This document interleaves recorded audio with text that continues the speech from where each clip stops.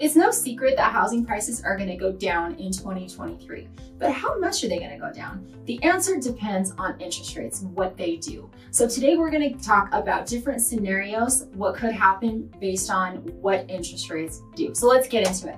First one, we're going to do the doom and gloom one, the very worst one. Some experts, one expert in specific is predicting that interest rates are going to go up double digits. So Justin, what's going to happen? If that really happens, what is that going to do to housing prices? So if interest rates went to 10% next year, I would expect that we would lose about 25% of our value in 1 year, which would be the single biggest reduction in history.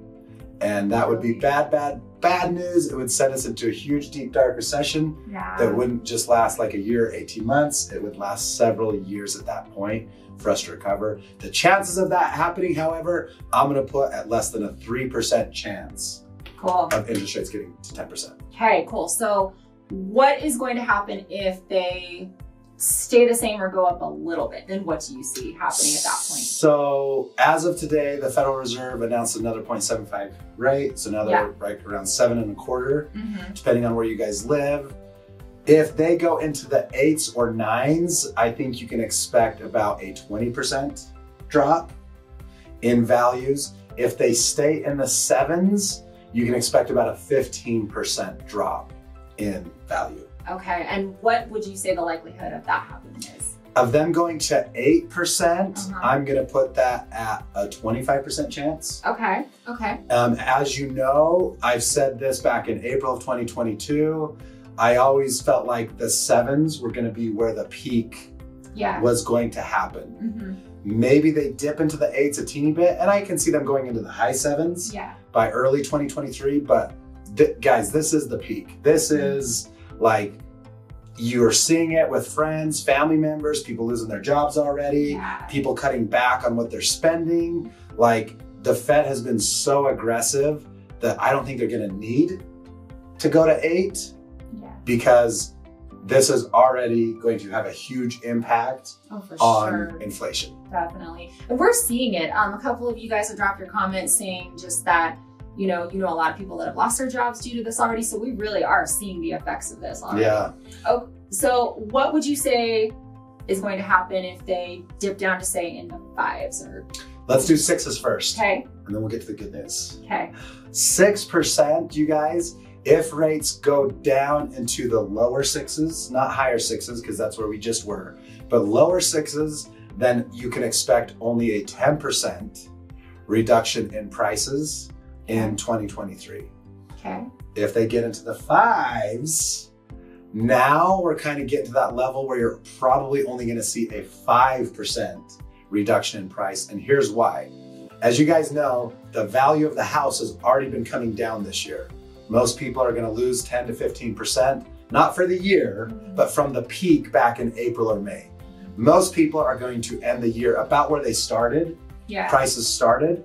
So it's not going to be a huge price reduction, but for buyers, the value of the house is going down. So as rates hit 5, it's probably going to be the equivalent back when rates were in the 4s because the value of the house is down. So their mortgage payment is going to be much more affordable, even though they're still in the 5s of interest rates. That makes sense. So only a 5% loss on the 5s. Okay, and last question, do you see it going down to lower than the 5s?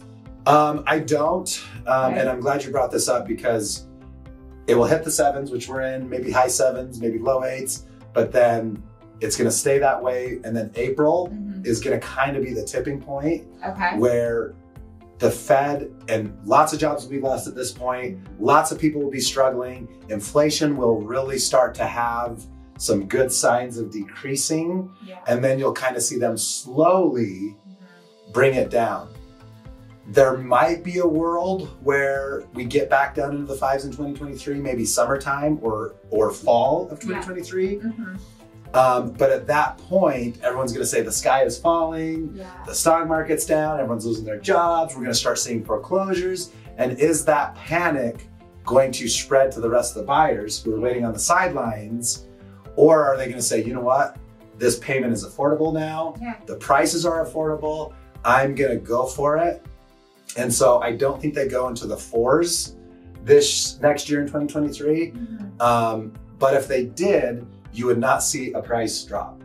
Okay. High 4s is the area that actually prices would stay the same. And in some areas, they would even start to go up again. Okay, so high 4s. At a more reasonable rate. And if they hit the low 4s, you would see probably close to double-digit appreciation. 7, 8, 9, 10% appreciation. So watch what these interest rates are gonna do, because that's ultimately gonna be our guide and your guide to kind of help you determine how to time the bottom of the market. Yes. And we were talking about this before we started filming, but the silver lining, if interest rates do go to 10, which would be catastrophic, people would lose their jobs. The silver lining is that really would help squash inflation. Yes. So, yes. Glass half full kind of there you scenario, go. There you right? go. Of course.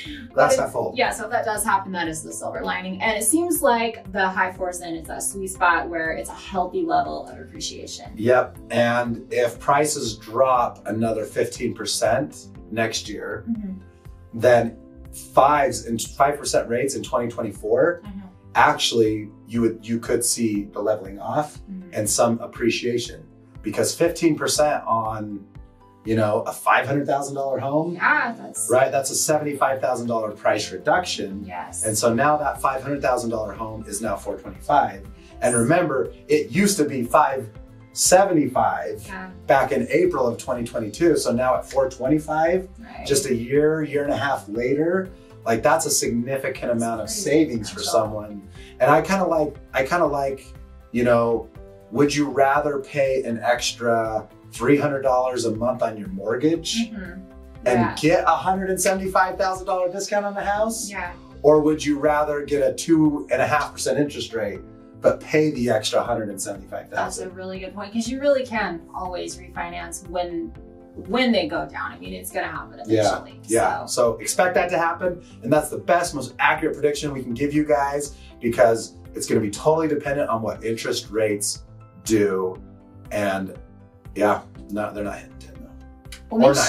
Hopefully not. But if they do, there is that silver lining. We always like to say that at least, right? Make sure you guys like and subscribe and follow us so you never miss an update. We will give it to you straight every week, and we'll keep you guys posted. So just watch. You will see it here before anywhere else, especially the news, because they're usually a couple months behind. So don't forget to like and subscribe.